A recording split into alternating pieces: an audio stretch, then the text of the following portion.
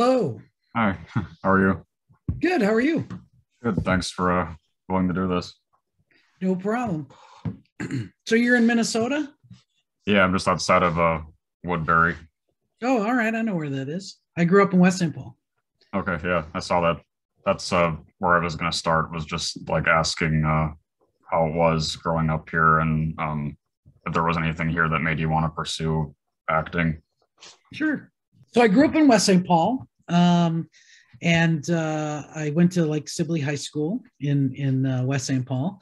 And ever since I was little, I was always performing in front of my family and um, you know doing little plays and things like that. And then when I was in school, I acted in school projects and stuff. And I never, there wasn't, I didn't know anybody that was an actor. It didn't seem like that was a clear path for me because it's like, we grew up in the suburbs and we it was like, didn't know anyone who did this for a living. And, it all seemed like far away and not really attainable. And, so my initial thing was I wanted to be a forest ranger. So like when I was in junior high and high school, I did a lot of things to kind of going down that path. I was part of a group called the Junior Naturalists that worked at the Dodge Nature Center in West St. Paul, Oh yeah, and that's I kind of did that like junior high, high school. Used to lead field trips through the nature center and stuff, and it was a lot of fun. It was like an after school program, thing, and enjoyed that a lot. And I did a lot of canoeing, went up to the Boundary Waters, stuff like that. And then I sort of, at a point, realized like in order to be a forest ranger, you need a lot of math. Math and science, and those are not my strong points.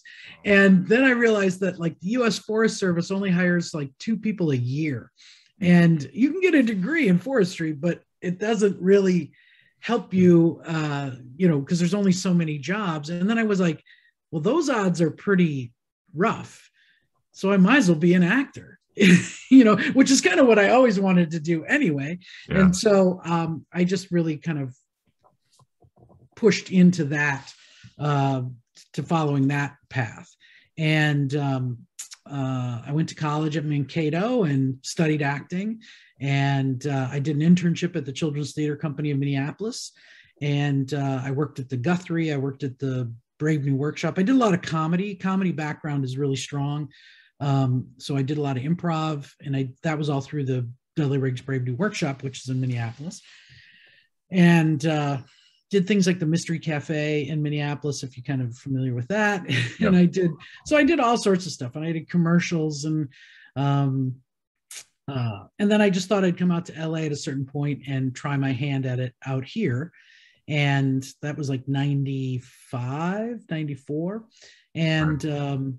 And then I started to audition and do things out here, and I get little bit parts here and there. And then I sort of got into the voice acting thing, which is where I found a little bit of success. But then I also I went and worked for the Disney Cruise Line, and I did improv on their ships. I did two tours at the Disney Cruise Line, and that was like in 2000. I was part of the inaugural cast of the Disney Magic, the Oh, cruise ship there, and we were entertainers on board, and that was a lot of fun. And so yeah, so there wasn't like anything that really happened that made me. I just always wanted to do it. I just grew up watching television and I loved it, and I just thought, boy, someday I'd love to just be on a sitcom. And I've been on sitcoms, just little like one-liners and stuff, but nothing, didn't have a whole series around me or anything like that. So, mhm. but so that's basically the story. I did read too that you and Miley were in the same improv group together Yeah, back. that was at Dudley Riggs. Yeah, Yeah. yeah. And so we used to do improv together. So that would have been in the 90s. And yeah, we had a lot of fun. Kind of hung around with this. I'm still friends with a lot of those guys because a lot of them have now moved out to California. And it's people like Mo Collins, who was on Yeah. Mad TV, and she she's now on The Walking Dead, and Melissa Peterman, who was on Reba. So she was part of that group. Oh, Cedric Yarborough, who's or Cedric, it's Cedric. who was on Speechless. Yeah. He was also on Reno 911. So he went to Mankato too. So did Melissa Peterman. They both, all three of us went to Mankato State. So not at the same time, but we were all there. So yeah, it's kind of, it's a small world. Right. And how did you get into SAG when you moved to LA? Actually, it's funny because I moved out to LA and I started auditioning, but then I had an opportunity to audition for a movie in Minnesota, believe it or not, after I'd already moved. It was within months. Like I moved in February, and then in March I got this call to like a local hire to do local for Minneapolis because they were shooting the movie in Minneapolis. That was called Beautiful Girls, that movie. Yeah. And so I joined SAG to be part of that thing. The movie actually cost me money to do because I had to fly back to do the movie, and but it was worth it because I got into SAG, and that was kind of a big deal that at the time. Lauren Holly was in the movie, Matt Dillon, Rosie O'Donnell, right. Michael Rappaport, Tim Hutton. I mean, Natalie Portman, that was her first movie. Yeah. Of course, the only person I worked with was really Lauren Holly. We had one little scene kind of midway through the picture, and it was a really interesting experience, and it was fun, and that's how I got my SAG card. Mm-hmm. I know some other credits after that. You got to be on Beverly Hills 90210. Yeah. Yeah, I was a fan, and they turned the Peach Pit into a sports bar, and it was the Super Bowl, and so I was a fan who was everything was falling apart. They couldn't get the cash register to open, and it was just a nightmare. And I was a demanding customer at the bar. Okay. So that was a real funny thing about that is, so it's a bar scene. It's supposed to be loud, and people are cheering, and there's touchdowns, and then they're behind the counter, and Brian Austin Green's trying to get the cash register open, and Tiffany Amber Thiessen's trying to help him, and even though she said she wasn't going to help him, it was that kind of a thing. Like they were it's a lot tougher than it looks, was kind of the lesson of the thing. And it's supposed to be this huge big scene, big people, and I'm at the end of the bar, and I'm like, hey, can I get a beer down here? That was that kind of thing. Well, when we shoot it, so background, they roll, and it's loud, and there's music playing, and there's noise. And then when they do the dialogue, they cut all that off, and it's completely silent in the thing. And then what I think is really funny is that Brian Austin Green and Tiffany Amber Thiessen are having this conversation, and they're talking. They're like, I don't know if I can get the cash register to open because it's like, and they almost are like whispering through the whole thing. But we're in this supposedly loud place. I'm at the end of the bar. Nobody's saying a word. I can barely hear them to give my cue, right? But if you were in a setting like that, you'd be screaming. You're like, I don't know why the cash register's not opening, because there'd be so much noise. But they did the opposite. They talked very quiet and very low. And I thought, well, that's kind of interesting. I don't know how it played on screen, but if you look at it, sometimes you think like, no, they'd be screaming in that situation because it's so loud in the environment. But they played it completely opposite, which I thought was kind of funny. So anyway, and they were all very nice to me there. My dressing room was right across the way from Tori Spelling. She was right across the way, and she was watching reruns of Beverly Hills 90210, which was on in the afternoon while we were filming. And then she was talking to like Ian Zelling, like, hey, look at this, look at your hair, man, like how that was. It was such a weird experience. They came in and they said, hey, we're gonna have pizza for lunch, would you like some pizza? And I was like, sure. And I'm like, and they go, what would you like? And I go, anything, and whatever everybody's having, that's fine, sausage, fine, that's fine. They bring me a whole large pizza. Like I thought we were eating it like together, and I was just being easy. Like, I'll take whatever you got. They brought me in not a small personal sized pizza, like a large pizza. And I thought that's the weirdest. I ended up taking it home because it was like, but it was so funny. Like I'm sitting in my dressing room with a large pizza, just eating by myself. It was strange. Yeah. But it was fun. It was fun. They'd been doing the show for like 10 years at that time. So they knew what they were doing, and they made it real easy. And yeah, it was a good time. It was a good cast, and they were very warm to me who came in, and I just had a couple of lines, and they were very gracious. So it was all very nice. So. And was there anything that happen that made you want to pursue voiceover opposed to on camera? No, it's just one of those things. As an actor, I think you know, it's funny because I think a lot of people that watch anime and watch, that kind of entertainment, voiceover stuff, they think like that's all we do. Right. And I was doing commercials. I was doing walk-ons on sitcoms. I was doing one-liners in dramas. I did improv. I worked in nightclubs. I dressed up as Cupid at a convention once and handed out candy to get people to come to a booth. I mean, we as actors just do everything. It's just sometimes there's one thing you do that you get noticed for, and that was sort of what the voice acting thing was. And I always thought, I loved cartoons growing up, and I always thought, well, I got a good voice for cartoons. I got a high voice. It's a little unique. And I thought, yeah, I'd love to do animation. I'd love to do, cartoons. And who wouldn't? I mean, it's really fun. It's a really fun thing to do. And as it turned out, how I got into it was I was out here. I was doing auditions and stuff. I had an agent.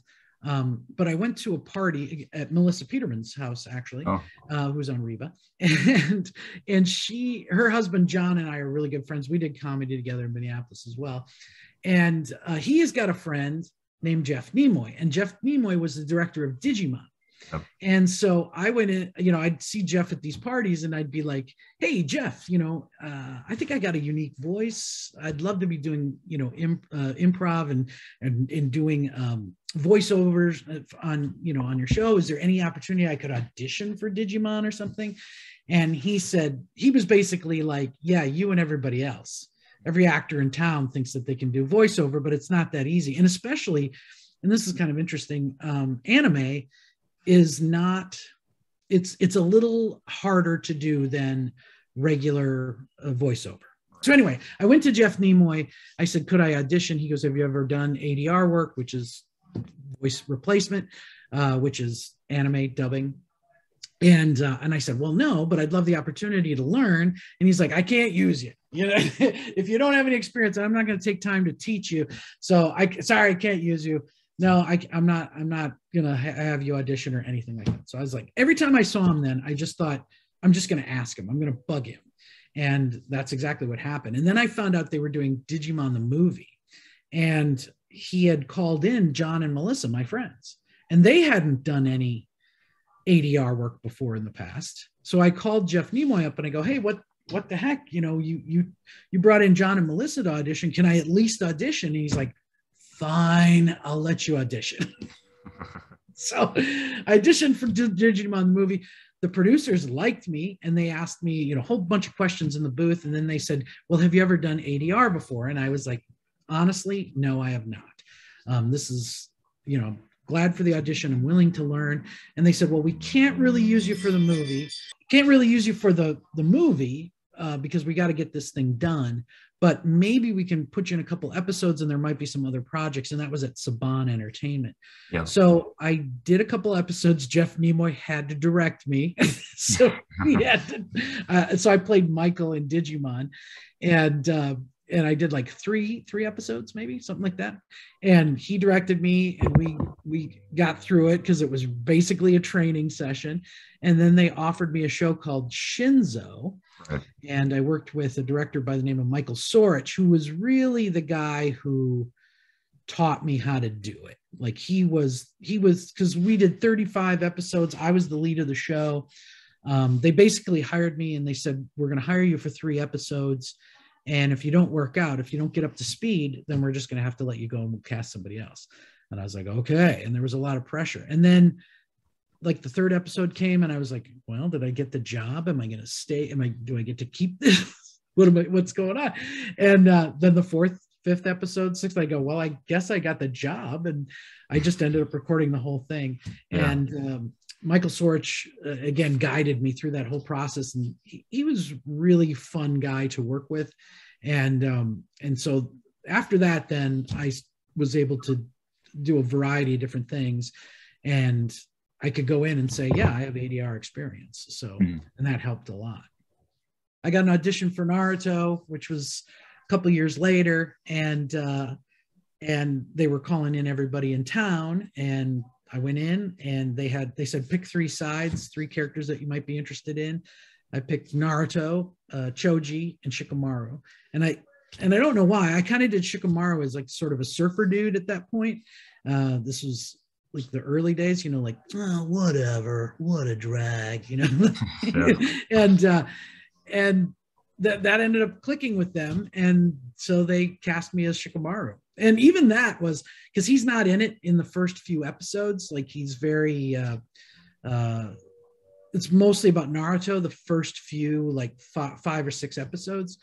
And so I was like, did they change their minds? Because they cast me, and then I didn't hear from. I did one session where I did 2 lines, and then it was like 3 or 4 months, and then they called me again, and I was like, maybe they didn't like me, maybe they recast it, I don't know. But it turned out just Shikamaru wasn't in it in those first like 20 episodes or whatever. He was only in like episode 3, and then you don't see him again until episode 24 or something. So so that was kind of funny. And then it was off to the races, because then I think I was in, of the 750 episodes we did, I think it's something like 400 episodes that Shikamaru was in, something like that. So sometimes you just have 1 line, but that still counts that you're in that episode, Mm-hmm. So. And regarding Shikamaru, the main thing I was going to ask was, what's the darkest emotional headspace you had to get into for voicing him? Well, it's kind of interesting because I never read ahead. I didn't read the manga. So, and I had heard that there was some big story arc with Shikamaru coming down the line, just sort of by rumors. When you show up to the studio, you have no idea. There's no way to prep, Right. So that's the other thing about voice acting, and in some ways it's super easy because you can show up. You don't have to have shaved. You can roll out of bed. You can just get there, and you're alone in the booth. On the other hand, they don't send you the script ahead of time. You have no chance to read and kind of prepare. You just are doing what we would call a cold read. Like if you're auditioning, they just hand you something, you get it. You get like 2 minutes. You look at it, and then you just do it. And so, in a way, I experience things in real time. So as an actor, things are happening and I'm reacting to them. Now the director guides you through it because they know the story, they know where it's going. So they're going to say, okay, this is important. You're starting to get upset. And then, so you ratchet up the intensity.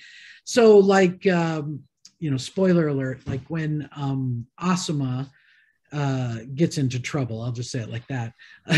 It's been 10 years, but people still get upset, So, I didn't get to that part yet. And I had no idea that was what was happening while it was happening. And so even still, I was like, is he going to be okay? Is he going to die? What's going to happen? And I'm experiencing it in real time. And that's what Shikamaru is actually doing too, right? Because he doesn't know if how bad this situation is going to get, right? So he's sort of in the same mode, like, how bad is this going to be? And what are we going to do? And don't worry, be quiet. We'll get help. We're going to, and Asuma meanwhile saying, no, I need to tell you something. Yeah. No, this is happening. So a lot of that emotion is real because I'm experiencing it in real time. And it does get dark. I remember it might have been that, or like when there's a scene shortly after that where I'm with my father and he says, let it all out, Shikamaru, And I just remember there was one of those 2 scenes after we got done with the session. Mary Elizabeth, who was directing, she came out of the director's booth and she gave me a big hug and she's like, I know it's tough because you allow yourself to go there in the moment. And then I think in a way, if you think about it too much, then you kind of might be embarrassed, like it sounds silly, or you're crying, or you're making these noises and sounds and getting really upset. And then you if you thought about it too much, you might be more self-conscious about it. But since I didn't have a chance to think about it, you just throw yourself into it and you just let it all out. Right. And I think it worked. I get a lot of people commenting on how that was such an intense scene, and how they were moved by that. So I'm like, well, good, thank goodness that my instinct was right, and I went down the right path. But that's having a good script and a good director and a good engineer who can kind of put it all together and make it sound the way it needs to sound. And but it is strange because you don't get a chance to prepare at all. You just are reading it and experiencing it. And so all the same thoughts that Shikamaru's having, Tom Gibis, am having in the booth, like, what's going on? Why is this happening? Where are we going with this? And all those frustrations. So I've had the fortune, and that's the great thing about this show, is a lot of the side characters have story arcs that are really intense and really deep and give you a real insight to these characters and how they fit into the greater picture. And Shikamaru's just had some great story arcs with the whole going after Hedon, right, and being able to defeat him, even though he's a far more powerful being than Shikamaru is. But Shikamaru outwits him and pulls him into a trap, and then is able to neutralize him. I'll say it that way. And so there's been some really intense moments on that show, and I just think it's just a well-written show. It's just such a great, all those characters you can relate to. I think if you look at all the characters that are presented, if you're a kid living in this day and age, we know the guy who's kind of a slacker, who's a little too cool for school, who's a little too smart for his own good. We know the kid that just likes to eat, and he's kind of a gregarious, happy fella. We know the kid that's way into like school and training and wants to be the best. And, all these little characters we kind of know. The guy that's into his dog, and likes to go hunting and, that kind of stuff. And so we know these characters, right? The girls that are jealous and they're fighting over Sasuke, and you can find any of these characters in any sort of typical American high school, and I think that's the appeal of the show, is because everybody kind of relates to Naruto, and then from there, they're all the little side characters. Like, you either know somebody that's like that, or you are that person. You know what I mean? And I think that's why the show has such great appeal. Right.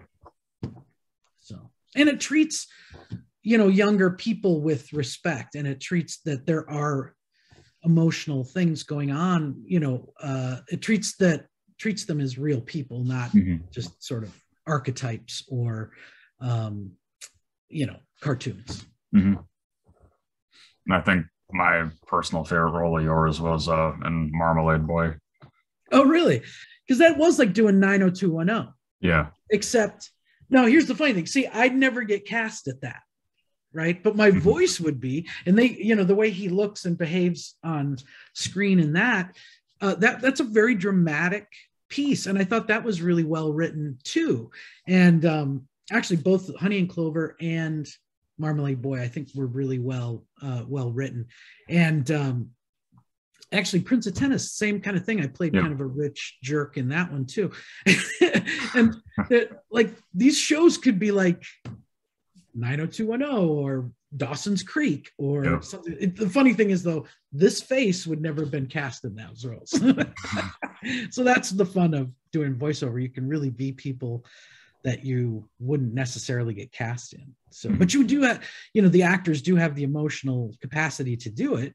And it's just our voices are, in one way, by being a voice actor, you're a little bit handicapped because you can't use your face, you can't use your body, you can't use your actions. It's all done through your voice. On the other hand, it makes it really easy to just go and focus on just that thing.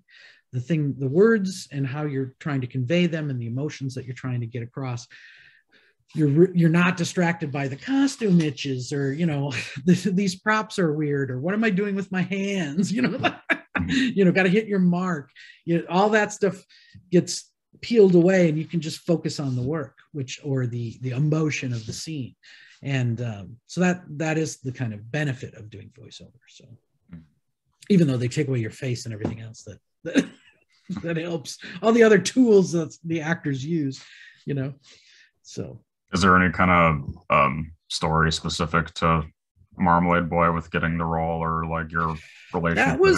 that was a long time ago, but I do remember. I'm trying to think. We had a great director for that one. It was shot here in Burbank, very close to where I'm at right now. It was funny because we never really met anybody in the entire cast of Marmalade Boy. And so at the end, when the show wrapped, we had a wrap party, and that was kind of fun because it was at Michelle Ruff's house, and like Yuri Lowenthal was there, Tara Platt was there, all these people that also then went on to go be in Naruto, a lot of them. And so that was kind of neat because that was like my first sort of meeting all these people that are, because if you look at like a lot of our credits, there's a lot of cross-pollination on different shows. Right. You see certain combos of people that kind of travel together, and some of us are in more things than others. I'm not in as many things as like Yuri. Yuri's works like crazy, and he's good. So it's I get it. That was kind of fun to have that opportunity to kind of get together with the cast, because most of the time you never meet these people. You act with them and you do all these scenes, and you never see them. You might see them when they're coming in and you're leaving, but for the most part, you're working in the booth by yourself and you're just with the director. And everybody has a relationship with the director, but then they don't as a cast, So it's kind of one of the odd things of this kind of acting. So yeah. And with Honey and Clover, how could you relate to Takumi the most? But as I recall, I think Honey and Clover was the one, and I really liked it because that was more like we were 20 somethings and we worked for a publishing company, as I remember. And I liked that, I just had like a normal role in a normal drama. Yeah. And again, I don't know if I would have been cast in that in real life. So it was such a great opportunity to play something that I wouldn't necessarily play. My voice could do it, but this face, wouldn't have necessarily fit in that. So I just think that was kind of I look back at that, those kind of roles, and I just like, wow, that was a lot of fun to do because it's so different, Mm-hmm. and really, I don't know too many people who've watched those shows. Oh, okay. And it wasn't like it was a big hit. There was went to DVD, and I might have played on television somewhere, but there's a cult following with it. But I just thought it was really great that we were telling stories, ninjas and explosions and superheroes, that stuff all makes sense to be like in cartoons, but then just a straight up, drama about young people living their lives. It's kind of cool that anime has a place for that as well, and it's very much like we would never do that here in the United States. Those would be like Dawson's Creek or, those kind of shows. And you'd never animate it. But in Japan, that's just as legit to go, we're going to animate this rather than act it out. It saves us a ton of money on sets and everything else. We just have to hire animators. So, and I feel it still has the same punch, the drama and the writing is, great storytelling. It's just a different way to tell stories. And I think in Japan, anime is an art form that is more accepted. You can tell any kind of story this way, and it's not looked down on like, that's a cartoon, or I hate animation. It's just like, oh, that's just a different way to tell a story. And there's not as many barriers. Like, I think here we throw all our sort of fluff, it's like kid stuff here, really. But there, it's not so much kid stuff. It's a little bit more wide audience, So, and it's looked at as an art form, as opposed to like here we kind of look at it as it's a cartoon. It's for kids. It's light, it's fluffy, it's nothing. Meanwhile, there's all this stuff going on in these shows that are very emotional and deep, and people watch our show and get upset. And I've heard people say, oh, I broke down and cried when this character died or that thing happened. And I go, I get it. It's intense, and I think a lot of mainstream culture kind of poo-poos it, right? They just kind of like, oh yeah, it's just anime. Yeah. It's like, no, you have no idea. The reason people love this is because it's good. It's really fun stuff, and it's really, really intricate storytelling. And so maybe someday, because it's all this stuff is on tape, it shows up on Netflix. It'll get somebody will pick it up and run it and experience that who never would have thought they would like it, and then realize, oh, it's great, it's awesome, and we should get more of that. Because the people that are into it are really into it, and they understand what it is and what they have, and the people that aren't into it, well, it's their loss, so I can imagine that your popularity on TikTok must have caught you off guard. It did. I wasn't really doing the social media stuff that much. I had a Facebook account, and I remember doing an interview, and this was maybe a year and a half ago, and somebody said, "Do you have anything to plug?" And I was like, "No." And they're like, "Where can we find you on social media?" And I go, "Well, I have a TikTok, or not, I have a Instagram. No, sorry. I have a Twitter account, but I never use it." Yeah. And so I was even like, I don't know why I'd even give it out, because I don't really do anything with it.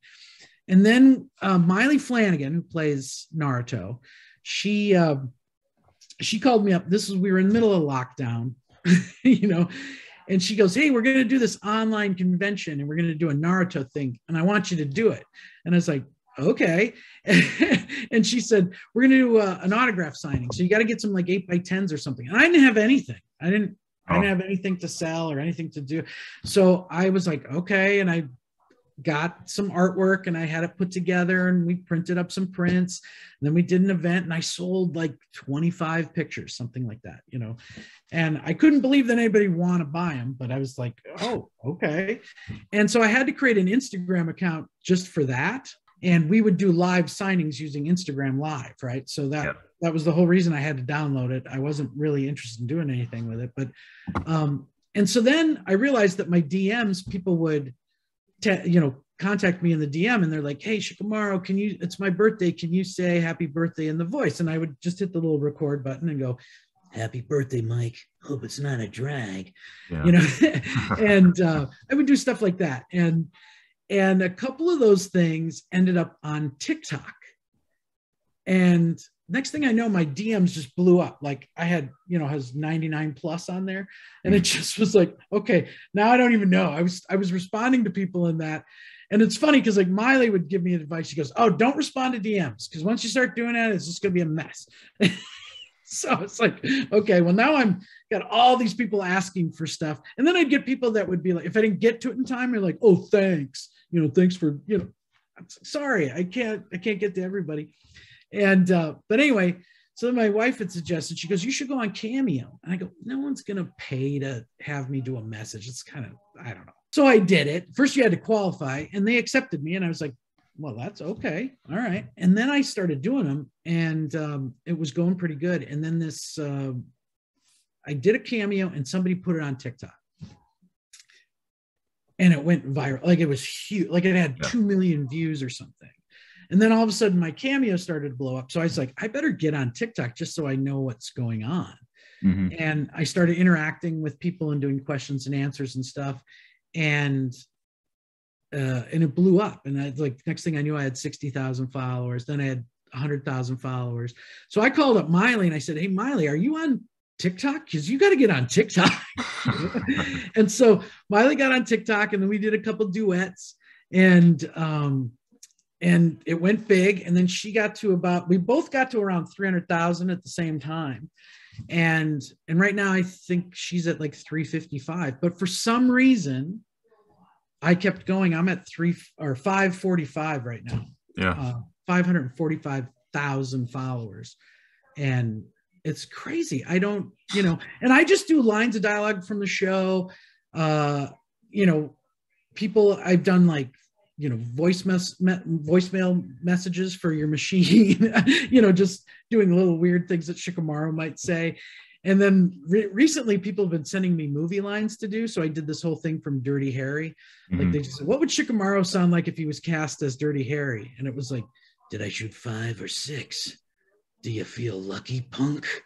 And I've been having a lot of fun with that. And people sort of enjoy that kind of stuff. And it's real easy because it's like 15 seconds, 30 seconds, or most 3 minutes, right? Mhm. And it's just been growing and going crazy, and my cameos have been blowing up, and I've been doing real well with that. And even though it's 15 years that the show's been on, there's new people getting into it on a daily basis because it's so accessible now with Netflix and all of that. So it's been great. So I've just been kind of appreciative of the fact that, there's anybody interested out there.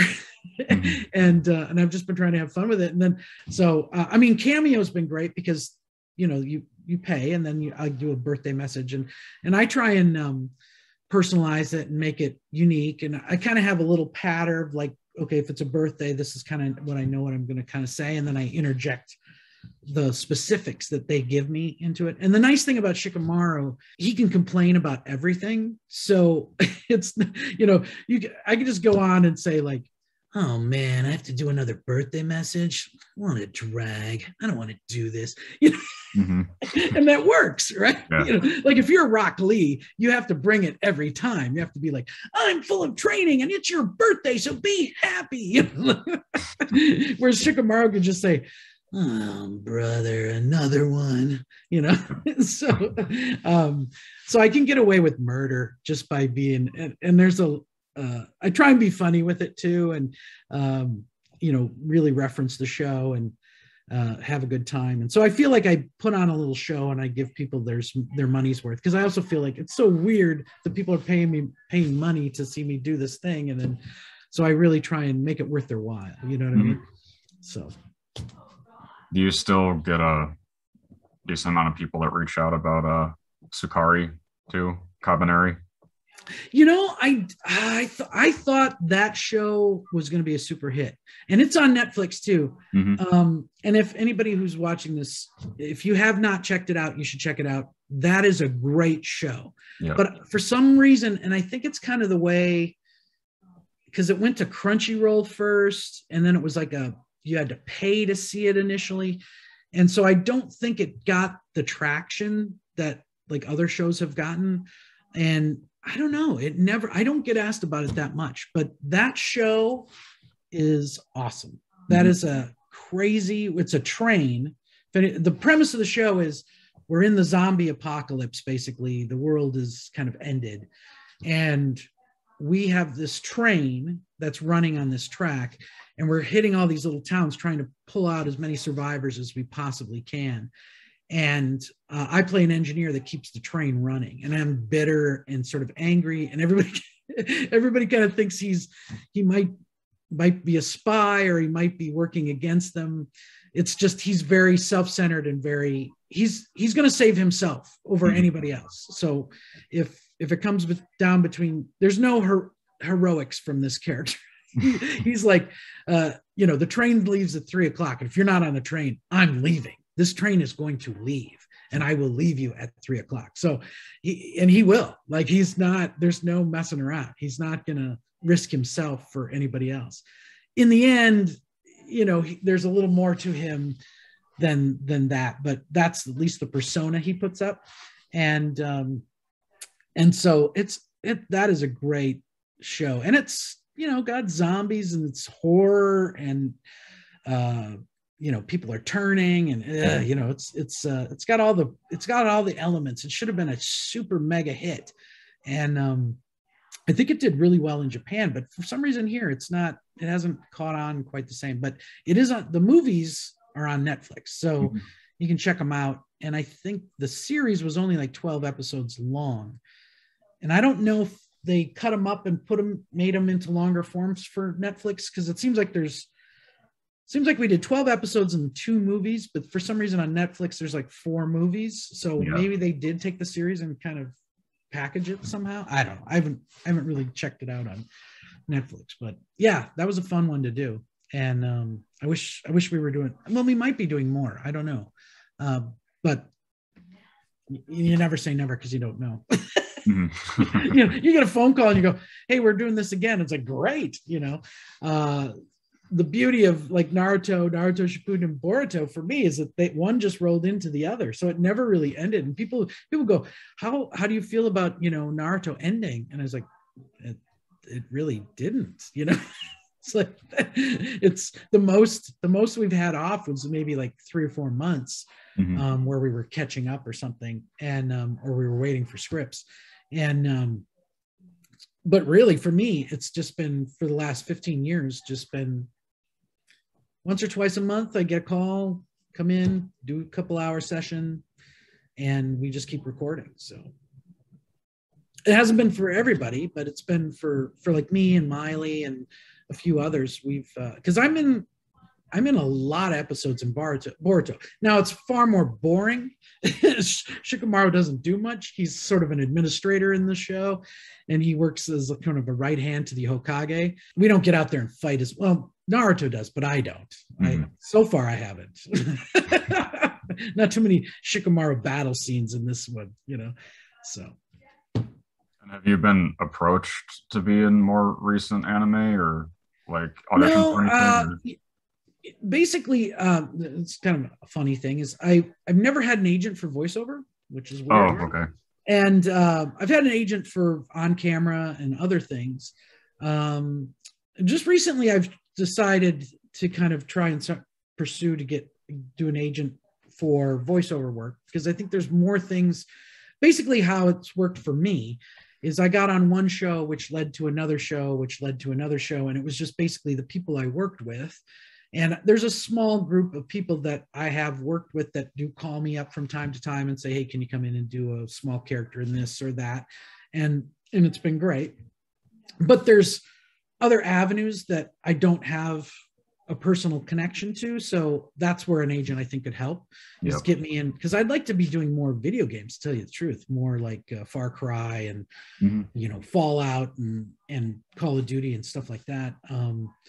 I think there's opportunity there that I could be doing, more stuff, which also is stuff I would love to do because I play those games and I, enjoy that format. And so, and there's a lot more animations and stuff, animes and original. There's a lot of original stuff, especially with like Netflix and everything. There's, they did He-Man reboot, and they're using a lot of stars for that, but a lot of those little characters could be people like me. So I think that's where, if I had an agent out there kind of getting me those opportunities, at least to audition, that would help. Because right now it's just word of mouth, Right. And it works. I mean, I've been working, I've been doing enough stuff, but it's like, I'd love to be doing more, you know what I mean? But that's true about everybody. Tom Hanks says, I wish I was going out more. I wish I was getting more stuff. Every actor feels like, why didn't I get auditioned for that? What's going on?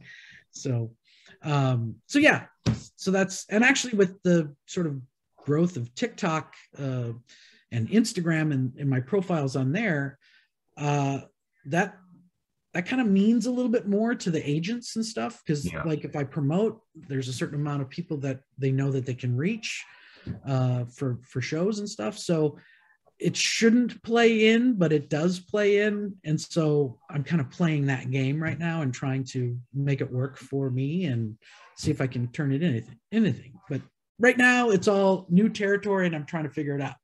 So we'll see where it goes. And is there any kind of like upcoming projects that you're a part of that you can talk about, or? That's the funny thing is when things come up, they come up fast. And so you're either doing something or you're not. The only thing I really have active on the books right now is Boruto. Okay. But I could have tomorrow, I could be, somebody could say, hey, can you audition for this? And I'd be like, great.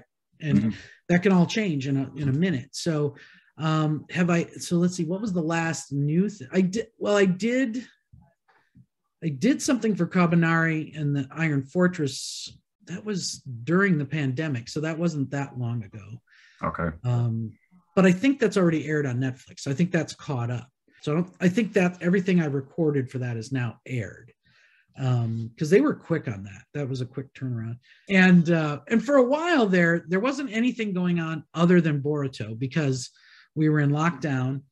And the great thing about voiceover too is during lockdown, I was able to go in and record. Now, Miley records from home. I have a home studio, but I've never used it to do anything. I do it mostly for auditions. I've been going in to the studio. That's what I was going to say. I've been vaccinated. The beauty of it is you pull up to the studio, you text them, you say you're there, they open the door, you wear a mask, you walk in. I bring in my own headset. I bring in my own iPad. I go into the booth, they close the door, I take off the mask, I set the mic to my, to the thing. And then I pull up my iPad and they send me the scripts and I do the scripts right there. And I'm in the booth by myself. The director's behind glass, then when I'm done, I walk out and I go straight to the parking lot and it's boom. It's like the safest, cleanest, easiest thing. And then they give it like a couple hours before they bring in the next actor. And I don't know how, we've been doing it basically this way. We've added just a few tweaks to that process for the COVID lockdowns, but really that's how we record. You don't really run into other people. You kind of record in isolation, and it's super safe, clean, easy way to do it. So we've been able to keep working through this whole time period, because I get a lot of fans online saying, when is Boruto coming back? And I'm like, we never stopped. Now they get a little behind on the dub, the subs come out and then the dubs come out later, but we've been recording the whole time. So I don't know why they're not caught up. That's more of a technical thing, like when they edit them and put the shows together, package them, and then where they air. That's all on the studio side. So I don't get into any of that. All I can say is that I've been recording the entire time. So, which has been nice because there's a lot of actors that haven't been able to work at all. Of course, now everything's lightened up. Now everything's people are back to work and doing stuff. But there was a time there when nobody was doing nothing. And I was just like, the only thing I got really rolling is Boruto, it's great because, it was something at least I'm working, I'm doing something, you know what I mean? Yeah. So while I sit in my house and, not talk to people and I was waiting for things to happen. When's it going to end? So, but slow but sure, we're getting back to normal. So that's nice. So maybe there's going to be some more audition things I can do coming up, but. Okay. And my final question for each interview is, what do you want your legacy to be? It's funny. It's interesting. Most of the time you don't really know when you do a play, when you do a live performance, there's an immediate response from the audience. They laugh, they applaud, they say great show, whatever. And you're just like, wow, that's great. I've entertained these people. There's been an immediate response. It's very fulfilling. And then when you do anything that's filmed or anything that's taped, recorded, you have no idea. You kind of put it out there and you have no idea what happens. I'll tell you the beauty of doing these cameos. And I was joking with a friend. I go, if anything ever happens to me and if I pass away or something, not to be morbid, I said, I just want people to read my reviews on Cameo. Because it is so great to have people that go, I was having a bad day, or, with COVID too, I had a lot of people that reached out to me that were, basically climbing the walls, had a lot of anxiety. Yeah. And they said, can you say something? Can you do? And I'm like, I'm just a cartoon character on a show, who's kind of a crabby, guy. Not the best advice person in the world, Rock Lee, he's inspiration. Naruto's inspiration. Shikamaru Nara is like, leave me alone, But it was so nice to have people say, hey, do you have anything to say? And then I would say something, or I'd say it as Shikamaru, and people to go, I was really having a hard time. And then you said that, and I just felt better. And thank you so much. And I really love that show. And it's got me through a lot of hard times. And it's an escape for a lot of kids to have a show that they can go, after school, and school is rough and weird, and masks, and even without, on a good day, school is rough, right? And then you add on all the COVID stuff and it's worse. And then online schooling and all that stuff. And then to just be able to, on their break or whenever, go turn on Netflix and watch a couple episodes of Naruto and just really escape and enjoy that. And I never realized how important that was until just recently. Mm-hmm. I mean, I knew people liked the show and I knew they liked my character, but just recently I found like how people were moved by a lot of that stuff. And I guess it just hit me in a way that I never really understood. And even like with Asuma and I mean, it's cathartic. And I think people need to laugh, need to cry, need to feel. And this is that show has been a great outlet for it. And, it's not just a little ninja show, right? It's a little bit more than that. And it's really wonderful to see that people are responding to it the way that they have, and they've stuck with it for so long. And we have people that, started watching the show when they were 10 and are now 25. I did a birthday thing on Cameo for somebody who was 40, but they were 25 when the show first aired or whatever. Right. So it's like, it's so weird. Like, and we got kids that are 10 that are, reaching out, or their parents are having me do a cameo or a birthday wish or something like that for them. And, so that's what's great about it. I just think, and you don't think you have an impact, and then you do, so just the fact that anybody knows my name, I think is kind of interesting on an ego wise. But I'm just somebody who always wanted to perform and do things and create, and you just hope that somebody hears your voice in the darkness, right? Mm-hmm. And it's nice to know that people are hearing it. So that's what I'll say about that. Okay. I don't know if any of that made any sense. No, it's fine. It's been a joy to work on that show. And like I said, right now I'm having this weird sort of renaissance with it, and it's good. You feel good. You feel like you're interacting with people and they're enjoying it and getting something out of it too. So that's great. So I just love all the fans, and just really been enjoying this sort of moment in the sun, and we'll see how long it'll last. Yeah. Well, thanks for willing to do this.